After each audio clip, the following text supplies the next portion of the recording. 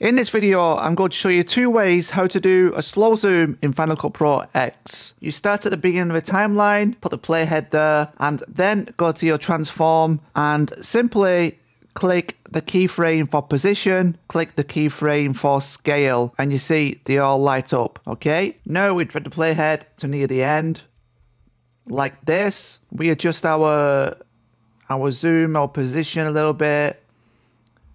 So I want to zoom into this this white bolt. So we're just making some adjustments there. And you notice the keyframes are done automatically. So once we go to the start of the clip and play it, we've got a very slow zoom, which is going to end at the point I just put a second keyframe in. So that's a very nice, simple way of slow zoom. The second way is using Ken Burns drop down crop tool. Okay, this can be a bit fiddly, a bit complicated, but you can play around with it. And I'll give you an example of a very subtle slow zoom. We've got the green and the red. The red is where it's ending. The green is where it's starting. We can flip it by pressing this, so it starts there, it zooms in there. This more suits what we're trying to do here. First of all, we're going to cut this so it's shorter so that we kind of get the effect in a better way. You've got the green, you've got the red cross there. Just put them very close together like this. And you get a preview.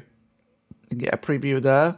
It's zooming in very, very subtly. But just so you want it more of a zoom in, go into an anchor point. So what we do, we drag this so it's going to end, move this around like this, and I think now we'll see the difference. Just to play around with this because it is kind of fiddly, and you can see now we've got a very nice smooth zoom moving pan.